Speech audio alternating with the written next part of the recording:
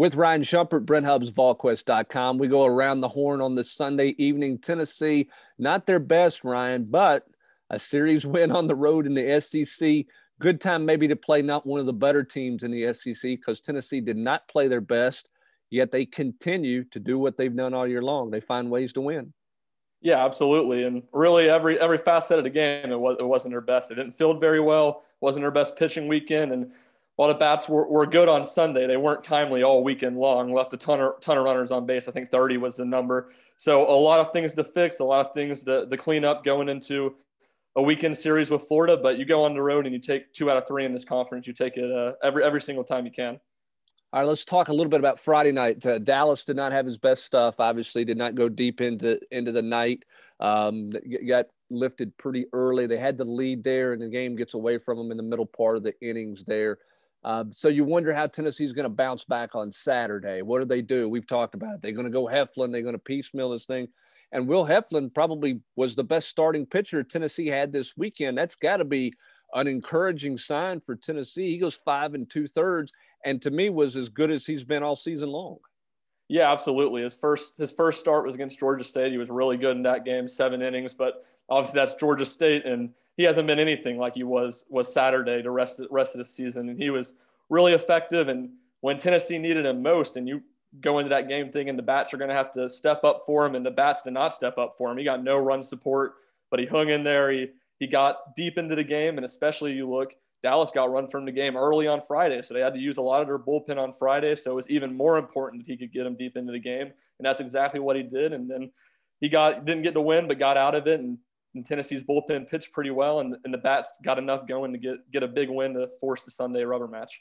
All right, let's talk a little bit about the closing out of the Saturday night game. They win 8-4-11, and I don't want to be the bearer of bad news, but is it really concern time for Walsh right now with what he's not been able to do in the SEC weekends? Is there something more there than he's just not throwing it real well, because they're just not getting hardly anything out of Redmond Walsh when they go to him in the pen. And he's been so good for Tennessee the last couple of seasons. He's been a difference maker for them. But boy, it seems like it's a real struggle for him right now. Yeah, I think it's very much worry time with him, and I don't see how you can keep him in that closer role going forward. I'm not to the point where I'm saying I wouldn't pitch him on the weekends. I think you can still give him that opportunity, but 3 straight Saturdays he's blown the lead. And you came in on Saturday's game, and first pitch 84 right down the middle he looked at. Next pitch they take for an opposite field hit, and they hit him hard. The hit ended up tying the game. Actually wasn't a very hard hit, but just not effective. Hasn't been able to hit his spots, and like we've talked about on here, he has to hit his spots to be effective. And that's really where Kirby Connell's emergence has been so huge, because Tennessee's past 2 years is Redmond Walsh and Sean Hunley. And Sean Hunley's still been good, but it's been pieced together after that. But Kirby Connell's been able to fill that role that Walsh has kind of left. But going forward, I definitely think you're going to see a less role for Walsh until he can get more comfortable back into a rhythm. What is it about Connell that you like? Obviously, he was terrific in the Sunday game where Tennessee wins 9-8 in that game. If he gets some help in the field behind him, it's not that close, and he probably finishes out the game. They don't even have to go to Hunley for the save that he got. What do you like about Connell? What does he do on the mound that you think gives him a chance to see an increased role? Well, for one, I think it's just consistency. He's brought it every single time he's been out there, and then he's able to locate his fastball well. Like a lot of guys in this Tennessee bullpen, he's not going to blow you away with what he does with his fastball, but he's able to consistently throw it for strikes and avoid throwing it over the heart of the plate. And then his curveball is just really, really good. It's a great put away pitch, and it's really, really effective for him all weekend, and it's been really effective. I want to ask you about on Sunday about Tidwell, and I thought that was a really gutty performance for him. You know, obviously things have gone pretty swimmingly for him since he's been in that Sunday role. This was not a day where he doesn't have his best stuff. Yet Alabama couldn't run him and really force Tennessee's pen, their bullpen to go extended innings. Getting him into the fifth and him getting himself into the fifth after the bad start he had in the first inning, I thought showed a lot of grit for the freshman. I mean, I I know you don't take away from this one like, okay, this is the moment for him. But for him to fight through the adversity as a freshman the way he did today, I thought that was huge for Tennessee moving forward. Yeah, 100%. I mean, it obviously wasn't his best start, but in a lot of ways, it might have been his most impressive start. To be a freshman, to get hit around like he was in the first inning, and really the first couple innings, consistent hard contact on, but he kept fighting. I think every inning he was in, besides one, he had a base runner on base, was able to limit the Alabama damage, never let Alabama take you. And it was a lot of fly balls that were pretty close to being the way Alabama's pitcher was pushed from the game in the second inning, and the way Alabama's bullpen struggled, and the way Tennessee had to use its bullpen on Friday night. And even though Heflin went deeper on Saturday, they still had to use a lot of it in the extra innings game. So it was huge for him to get Tennessee into the middle of that game and get it to where it just had to be Kirby Connell and Sean Hunley to get them to the finish line. All right, so Tennessee now has 2 road wins, 2 series wins on the road in SEC play, which is huge.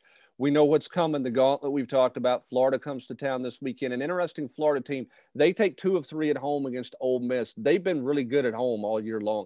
They have not been a very good road team. They go to South Carolina, they get swept, have not played particularly well on the road all season.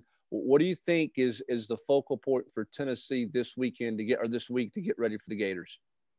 Yeah, it's a good question. I think some of it is figuring out what you're going to do in your bullpen, because they've been so tight with the guys they've used this year. So now that you would think Walsh sees a little bit less of a role, who plugs in that role? Who's picking up innings for Tennessee? And then at the plate, you saw Tennessee use a lot of different guys this weekend that we haven't seen. How does that go out this next week? Does Tennessee continue to do that? Logan Steenstra with his bat made it hard to keep him out of the lineup. Now his glove was pretty bad. He's going to have to be better there.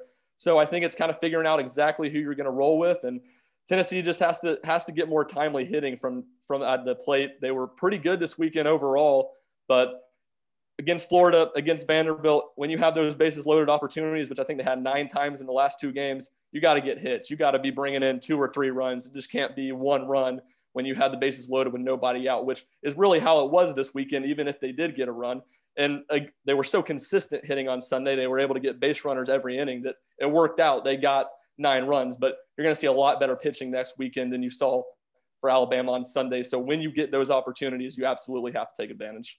Yeah, leaving runners on base has been a bugaboo for this team going back to that Georgia series where, you thought you got the 2 wins, but you thought, boy, if they could have, they had a couple of opportunities in some innings to really blow the thing, a couple of those games open and make them no doubters, if you will. I want to ask this as we kind of wrap it up here. Interesting that on Saturday, Vitello made a couple of pretty significant lineup changes. He had been rolling with kind of the same 8 and then whatever the pitcher was of record that day, pretty consistent with what that lineup had looked like in the field. Really changed things up on Saturday. Were you surprised? Do you think that was just a reaction to the at-bats that he saw from guys on Friday night? Was that message being sent? How surprised were you to see him kind of jumble the lineup the way he did on the Saturday night game after his team gets that opening Friday night loss on the road? Well, it was clear listening to his comments post-game that he was on Friday night. He was pretty upset with what he got from his team at the plate, what he got from his team overall, the energy that they had, saying they thought it was going to be easy once they got up to an early lead. So in that sense, I wasn't really surprised. Obviously, they got Steenstra and Booker in there.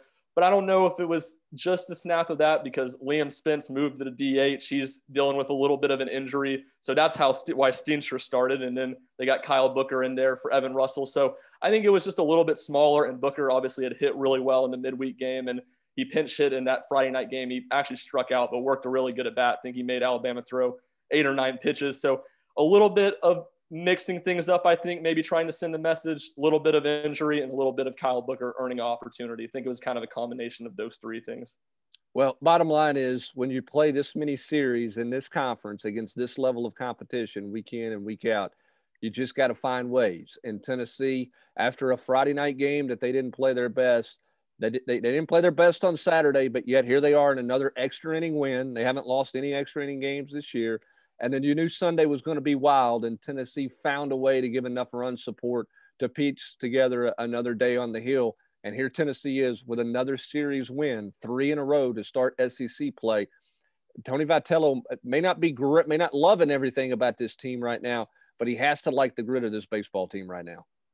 Yeah, absolutely. No doubt. You told Tony Vitello 3 weeks in it'd be a game out of first place in the SEC, 7-2 to take that every single time. So while there is a lot to work on, I think that's almost an encouraging sign that you're able to pick up wins and this team's able to fight and win games when they haven't played well. And what a change that is from this program where if we think wrong, it felt like the team gave up and didn't believe they could win. Absolutely complete opposite with this team. They can play bad and they still feel for 9 innings they can fight back and win a game. And they certainly did that on Saturday and Sunday in Tuscaloosa. That's going to do it for this edition of Around the Horn. He's Ryan Shumpert. I'm Brent Hubbs, VolQuest.com.